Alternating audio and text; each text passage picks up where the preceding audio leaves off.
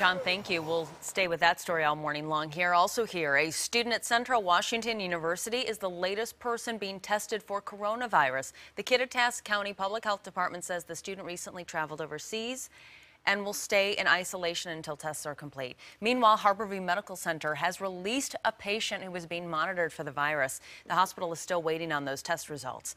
The patient will be receiving home monitoring, but this is the fifth patient to undergo coronavirus testing in Seattle.